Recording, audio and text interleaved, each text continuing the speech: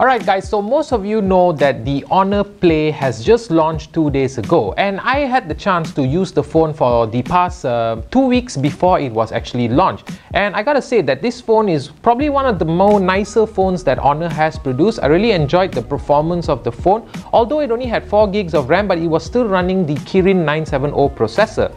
But the difference between this Kirin 970 processor and something like the P20 Pro is that this phone has been updated with the GPU Turbo, which Honor has claimed that will give you 60% increase in performance and 30% reduce in power consumption. Now when it comes to the power consumption part, that I can definitely guarantee that this phone can easily last up to 1.5 days to 2 days depending on how you use it. And while I was using it playing games and using social media, watching some videos, I realized that the phone can last for at least 1.5 days, which I think is pretty decent in the day and age of now, where all smartphones are very power consumption. So it's pretty impressive what they have done with the software and the hardware of the Honor Play. So as I mentioned before, overall the feel of the phone is just nice. The full aluminium body gives it this very nice premium look. I really like aluminium over glass. At least aluminium gives you a bit more protection. Other than that, really it is honestly a very nice phone, and the price of the phone is really amazing. 1,249 ringgits for a Kirin 970, 4 gigs of RAM, 64 gigs of storage. I think this is a very solid phone to compete with a lot of the other phone manufacturers out there.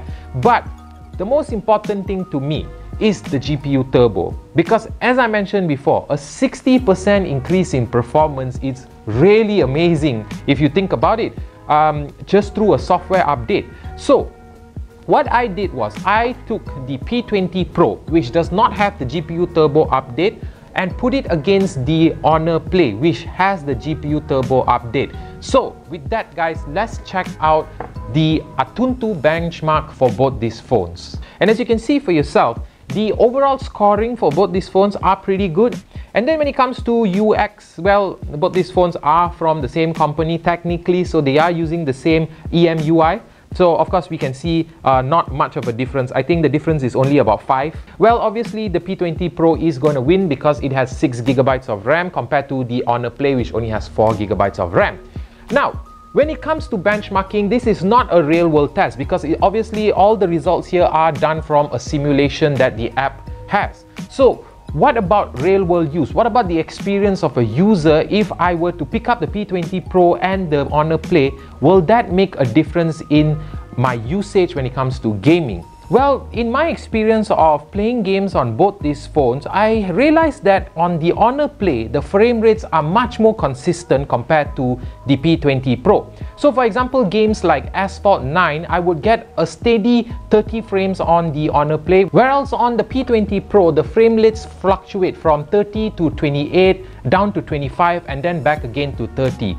Then when it came to a game like Shadowgun Legends, in the towns, I realized that the P20 Pro had some problems trying to maintain the 30 frame rates, whereas on the Honor Play, it had no issues with maintaining it at 30 frames.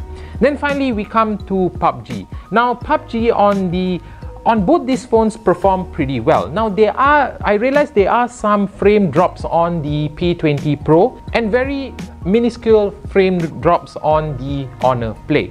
So yes, the GPU Turbo does seem to be doing something to give you a more consistent frame rates when it comes to games. Now, I wouldn't say that it gives you a 60% improvement on the phone, because as you can see for yourself that both the games on both the phones run pretty well on its own. Yes, there is some stability issues on the P20 Pro without the GPU Turbo, but with the GPU Turbo, you won't see that 60% increase, but what you will see is more consistent frame rates on your phones.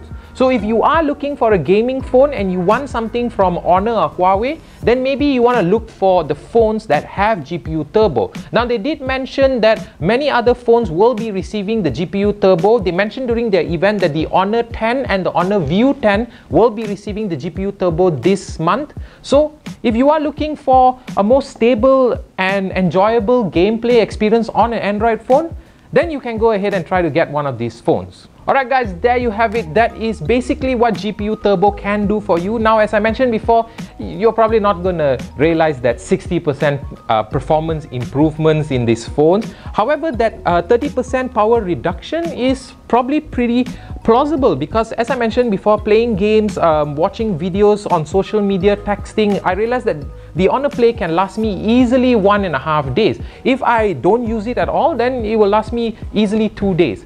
So guys, if you like this video, do give us a thumbs up, subscribe if you're not, because we take out videos like this every single week. And of course guys, I will see you in the next video.